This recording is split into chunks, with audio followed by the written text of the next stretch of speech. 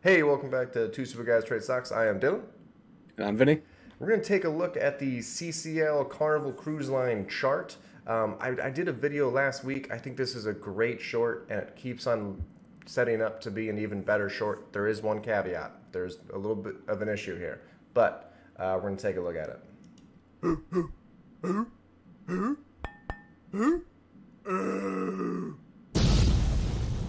Two Stupid Guys Trade Stocks. All right. So I did a video on this a little while ago, last week.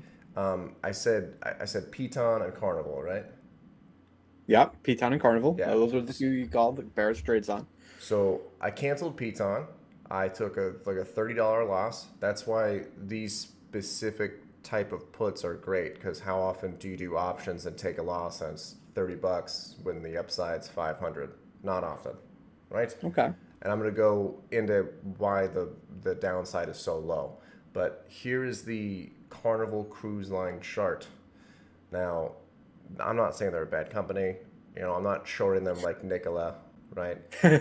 They got dealt kind of a rough hand with COVID.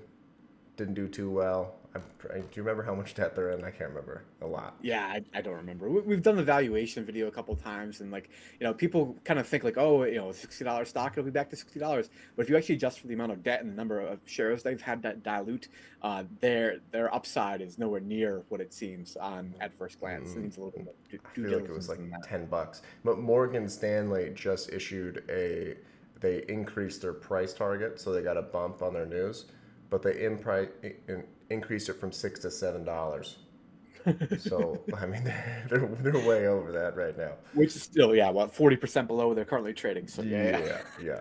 So this chart is going back to June. Okay. Now I have two red lines. I have this 1167 red line and this 11. So if you look in the daily, we had a bunch of support. We broke through it, and we have not been able to puncture. Now, this is not a to the penny line.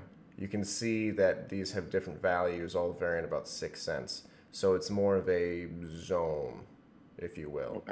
Okay. Now, as we zoom in, this 200 moving average is still button up against the price. We did set kind of a high price here, but then we got shot down. I'm going to show you the one weakness of this trade. But here's the great part. You do whatever you want. I'm not telling you to do anything. What I am doing, I bought puts, okay? Just like I did on Piton.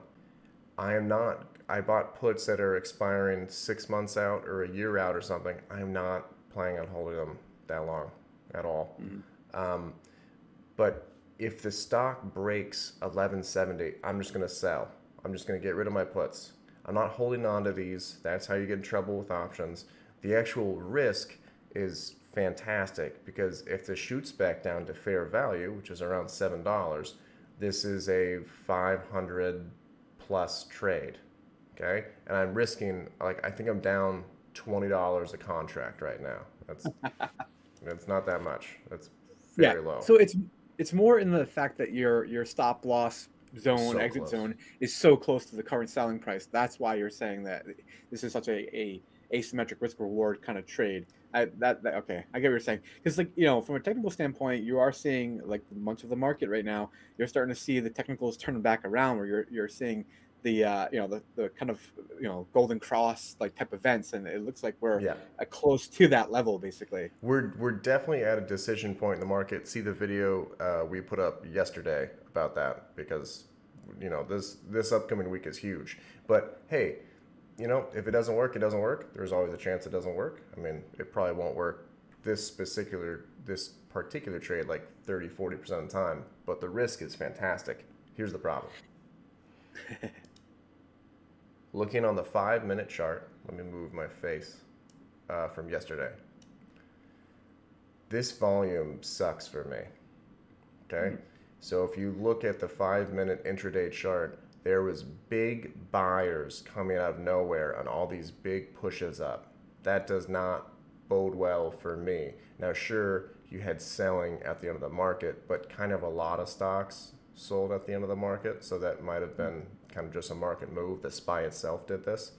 So this part is a little alarming. It's definitely more than double volume, but the daily just looks so juicy, so good. I'm gonna Yeah. show you. Vinny's gonna talk here. What is Yeah, this? so this is currently like the kind of time zone that Dylan was targeting here, like the June expiration. There's quite a fair amount of contracts open here for people that don't like look at the options chain basically. So strike prices are in between here. You have the bid and ask spread, the most recent trade for the particular thing. You have puts all over here on the right side, calls over here on the left. So what Dylan is looking at is these like 11 to 1250 kind of put contracts expiring in June. I was saying there's a fair amount of liquidity up here, the 1250 contract at least.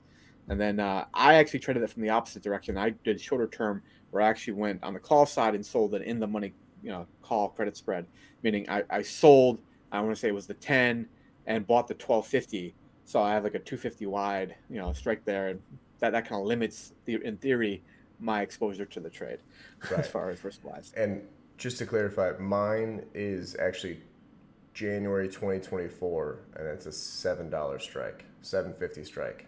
So Gotcha. if you look at, but you can calculate how much you'll lose, right? So the $11 put costs 138, and then the 1250 put costs 224. So Hmm. we're at about 11-ish right now. Actually, exactly, we're at $11 right now. So theoretically, you would lose $90 a contract if it goes to 1250, but you're not waiting until 1250. If it passes that red line, and you can even make it much more specific, you could. Yeah, yeah. 1170 was basically your number, right? As Yeah, long as it's I below mean, that. you could go here and I mean make it 1148. You can make it 1150. It's a very tight stop loss. So you don't see these often. I'm looking at Home Depot. Home Depot may be doing this too, but not yet. Interesting. So, All right, guys. Well, let us know what you think about this trade. all right, guys, have a good one.